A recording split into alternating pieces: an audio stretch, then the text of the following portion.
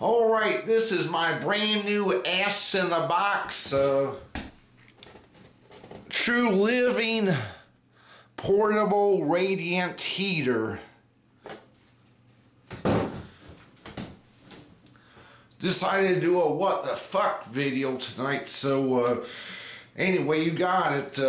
Anywhere, I bought this at Dollar General for $30, and it's a piece of shit. Let me first start out telling you how it works. As you can see, it has a little fan in the side here, and that fan draws in air at the vent here, and it discharges air at the vents behind the heating elements there. So we're gonna, give this thing a whirl.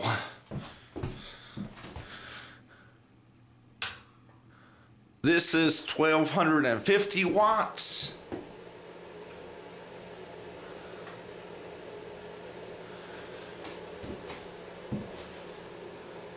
And this is 1500 watts.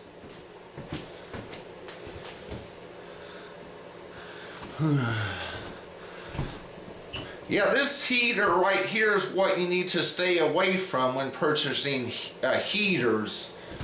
These elements right here will break, and then the heat in this won't work at all.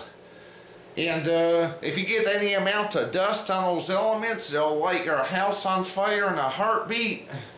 And also, I mean, if those heating elements break, you'll have nothing but a buzzing box fan, which the fan in this heater puts out virtually no air at all.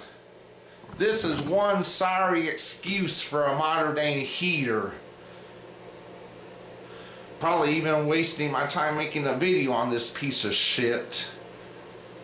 I mean, hell, it doesn't even really put out that much heat.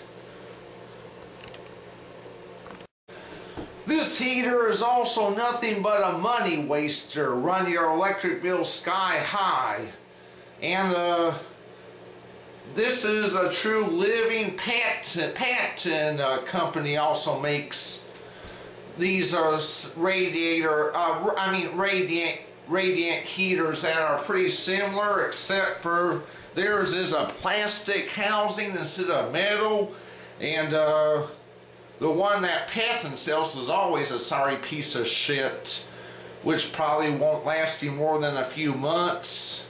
I would say this heater right here will probably last somebody 4 to 5 months tops before it burns out with its sorry modern day quality. Let me show you all the real heater.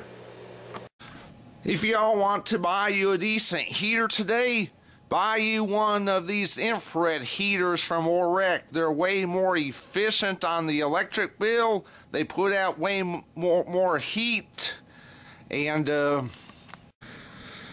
I would say these Oreck infrared heaters and all the infrared heaters like these they have out now will eventually might even totally take the place of these sorry piece of shit radiant heaters and these little portable sorry piece of shit fan heaters.